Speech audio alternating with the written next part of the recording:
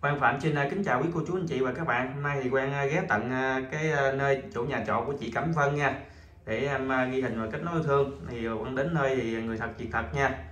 Thì quý cô chú anh chị nào muốn kết nối yêu thương thì hãy liên hệ với Quang nha. Thì nếu mà không có điều kiện á thì Quang có thể đến tận nơi để mà ghi hình kết nối yêu thương luôn nha. Em chào chị. Dạ, chào Dạ, anh. chị tự giới thiệu về mình đi chị.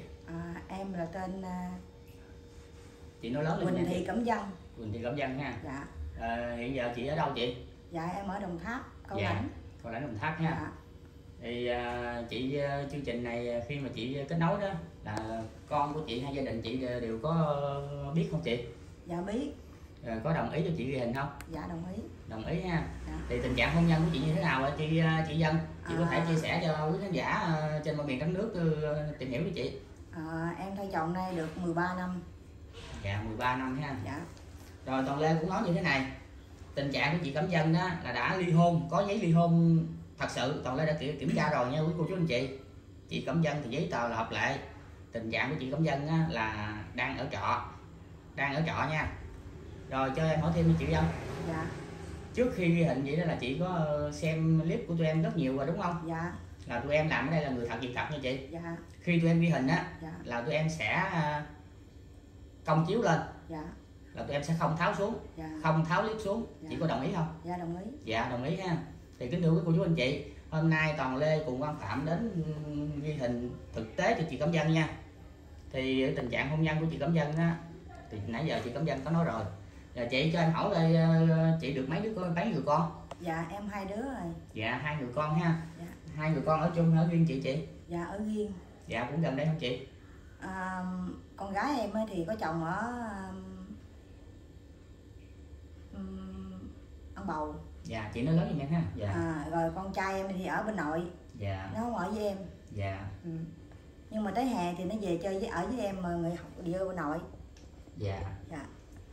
Rồi cái công việc của hàng ngày của chị Cẩm Vân là làm gì chị? Em thì phụ bán hàng. Phụ bán hàng ha. Dạ. Bán hàng chị? Bán ở dưới Mỹ Thọ. Dạ Mỹ Thọ ha. Huyện Cao Lãnh. Dạ. Dạ. Thì cái thu nhập của chị gì ổn định không chị Vân? Thì nói tóm lại là mình ở dưới quê thì thu nhập thì sống được. Dạ. Chứ không có dư dả gì bao nhiêu. Dạ. Chị cho em hỏi chị sinh năm mấy vậy chị Vân? 1979. 1979 ha. Dạ. Rồi chị cao 1 mét mấy? Nặng bao nhiêu ký chị? Mình cao 1m52, 57 kg. 57 kg ha. Dạ. Rồi người bạn đời của chị sau này đó thì chị cần cái người bạn đời như thế nào? Em cần cái anh đó là biết lo lắng với thương mình. Với cái thứ hai nữa là tại vì em có nhà cửa. Dạ. Em muốn người đó là có nhà cửa này kia nọ, em về em ở đỡ Dạ. tốn kém hơn. Rồi cần giàu nghèo gì không chị? Hả? Cần anh đó giàu hay nghèo gì không? Giàu nghèo như thì nói tóm lại là bây giờ cái cuộc sống của mình á, thì hai người có người đi làm hoặc là em đi làm, thí dụ Dạ.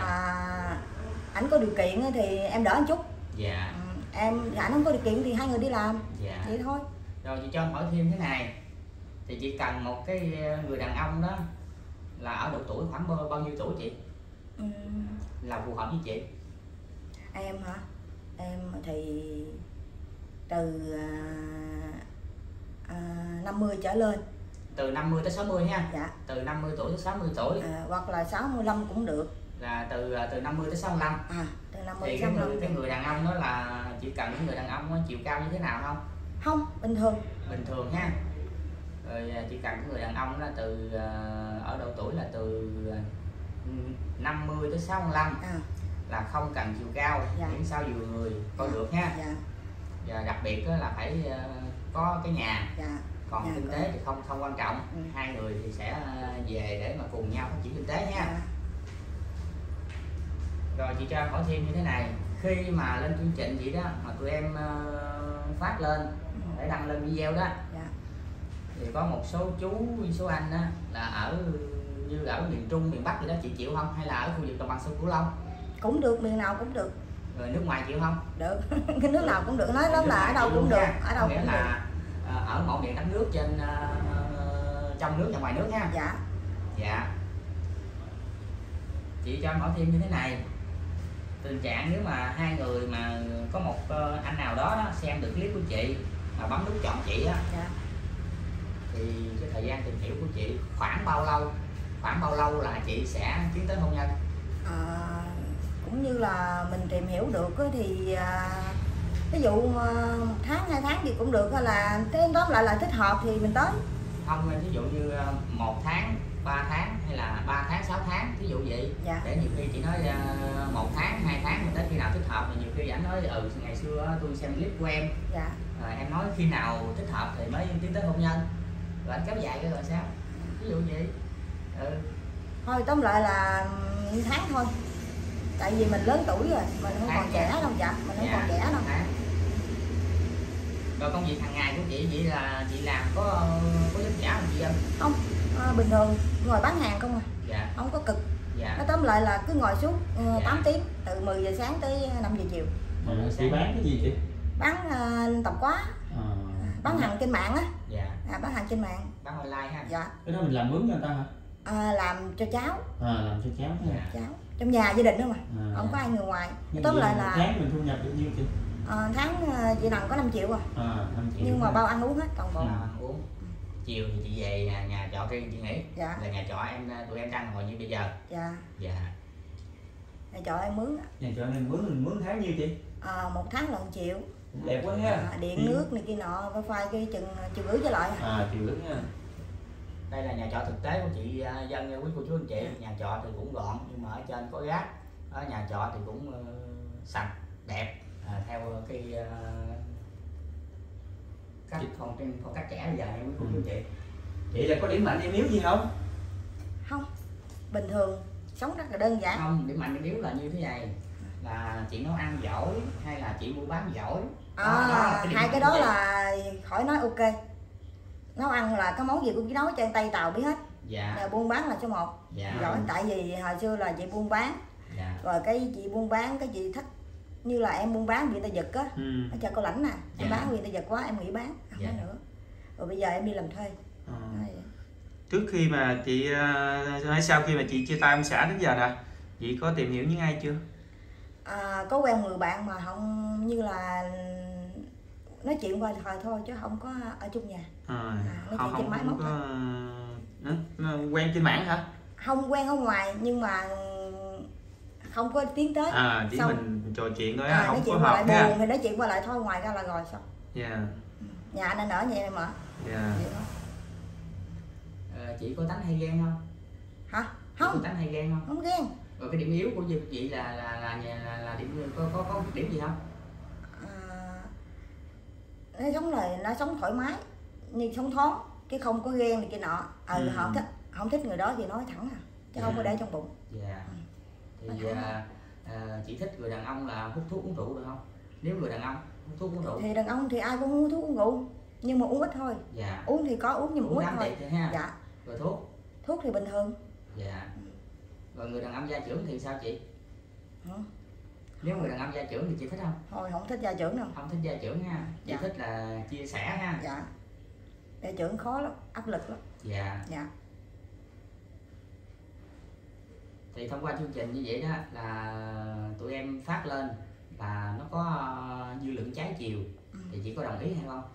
Có bình thường, được, cái gì đâu. Đồng ý mà. Chị chắc nhìn chị trẻ chắc chị cũng biết hát hả chị? Biết hát hả? Có tinh thần văn nghệ được không? Thích nghe nhạc à. Thích nghe nhạc. Không phải nghe ca lương. Dạ. Nghe nhạc. Như là đi làm về tối cái chiều gì cái là mở nhạc nghe. Dạ. Rồi những lúc mà chị đi làm về, mà khi mà chị về chị rảnh á, chị có thường đi cà phê cùng với bạn bè gì không? Có, riêng mình ra quán cà phê ngồi giờ mà ông đi qua bà đi lại thôi, chứ không có bạn nhiều, không có bạn gì hết trơn á. Ra ngoài rồi ngồi suy nghĩ rồi, bây giờ người ta có đôi có cặp, bây giờ mình ngồi mình buồn quá hả? Đúng rồi, buồn, ngồi suy nghĩ buồn lắm em. Dạ. Giờ chị tìm một cái người đó là ở Cao Lãnh mình, miền Tây mình, hay là ở mọi miền của đất nước? Miền nào cũng được. Là bây giờ quan trọng là cái người đó là phải có nhà đúng không? Có nhà để mà cho chị ở. Dạ. Yeah. Rồi nếu những người đó làm vườn rồi sao? Làm vườn ruộng rồi là chị thích không? Vì vườn cũng được nhưng mà chị không biết làm ruộng. Như vậy là coi nhà cửa hay là săn sóc cây cối này thì được nhưng mà không biết làm. Chị là thích buôn bán nha. Buôn bán là giỏi. Nói tóm là gia đình là buôn bán không à. Yeah. Rồi cái em mà ăn thất bại cái em không bán nữa em nghĩ. Yeah. Mà mấy đứa con chị có gia đình hết chưa? Con gái có gia đình có cháu ngoại rồi. Yeah. Chỉ có một người hay một đứa con hả? 2 đứa. Thằng con trai thì học lớp 8. Theo chị hay là theo ba đó? Không ở với ba, không ở với mẹ, ở với nội. Ở với nội ha. Ở với nội. Hiện giờ là chị cũng không có vướng bận gì vấn đề con cái ha. Dạ. Rồi con gái có chồng thì theo chồng. Dạ. Mới gả 2 năm rồi. Dạ. Rồi có cháu ngoại rồi. Dạ. Có cháu ngoại. Tóm lại là bây giờ em ở mình em mà. Hộ khẩu của em là có mình em thôi, không có ai hết. Vậy là nếu mình chị vậy thì rất là khỏe rồi. Dạ. Có thêm bước nữa thì nó sẽ không có vướng bận gì hết trơn, rất là dễ cho bên đàn trai. Nó nói vậy nè, mẹ đi làm tuổi của mình này, mẹ về nhà của mình là chứ không có ai cho mẹ buồn. Rồi mẹ muốn kiếm người nào chia sẻ với mẹ đó, cũng tuổi già với mẹ thì mẹ cứ tiến tới, chứ con không có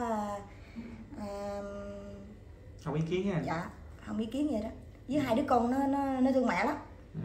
Chắc cô có khuyên chị là nên tìm một nửa yêu thương ha. Dạ. Rồi chị thấy cái chương trình của tụi em á, mà chị nhờ tụi em đến kết nối ha. Dạ. Thì em mong là hôm nay đến đây thì ghi hình thực tế cho chị. Dạ. Thì sẽ có một cái người nào đó thích hợp sẽ mà xem được clip này của chị thì sẽ chọn chị để mà cho tụi em kết nối. Dạ. Thì thôi bây giờ trước khi kết thúc cái chương trình kết nối thương tại đây thì chị có lời nào để mà nói đến khán giả, nói đến chương trình và nói đến những cái anh những cái chú xem được chị nè, thấy chị dễ thương là bấm nút chọn cho chị không? Em xin chào hai anh, không biết tên gì hai em đi, hai em với Quang Phạm. Quang Lê với Quang Phạm. Toàn Lê. Toàn Lê với Quang Phạm. Yeah. Em xem chương trình là lâu rồi nhưng mà bữa nay em mới lên kết nối yêu đương. Cái thứ hai nữa là em xin chào cộng đồng mạng trong nước và ngoài nước. Em thì sống độc thân, không có ai. Nhưng em bên đây em kiếm người hữu hỷ sau này lo cho em với sớm nói chung là lo cho mình chị. Dạ. Đó tại vì con cái chị là không cần phải lo nữa rồi. Không có lo nữa. Rồi là mấy anh có thấy em thì vô bấm chọn em. Rồi, em không biết nói gì chứ. Trong lúc em ghi hình á, nếu có lời nào mà sai sót thì xin quý cô chú anh chị bỏ qua giùm. Cái lời nào sai sót thì mấy anh mấy chị trong nước và nước bỏ qua giùm em không biết nói nhiều. Rồi chị chúc quý khán giả đi chị. Dạ chúc quý khán giả nhiều giàu sức khỏe, làm ăn phát tài, phát đạt, vạn sự như ý. Thấy chị hiền quá.